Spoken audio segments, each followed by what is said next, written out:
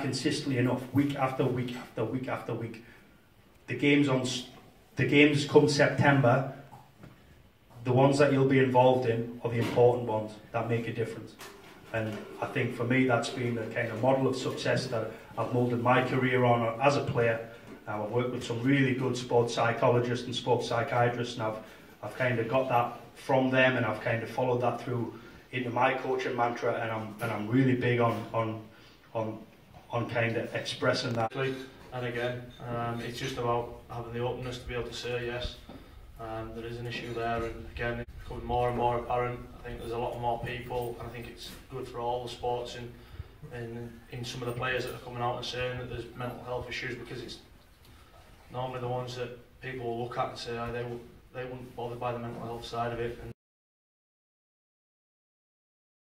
I could create something not only in the short term but in the long term as well, and it's something that I spoke about with the board. I'm going to do in the next stage of my life, and an opportunity came about from York Knights, and I became player coach there, and I had 2.5 years.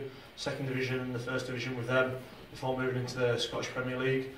We were there for 6 months just before administration hit. You're going to sign as a player, you know. Are you a player? Are you a coach? What kind of mindset do you need to make the switch between being a Carlisle legend and then leading a group of lads on the pitch at Derwent Park or Borough Park? I think obviously we've been sort of captain of the club for the last 5 years. I think obviously you sort of take on a bit more of a responsibility and all sort of way to the dressing room, off the pitch, on the pitch, everything like that. Having a relationship with sort of the hierarchy of the clubs. So again, I felt like this was the right time for me to step into the next stage of my career.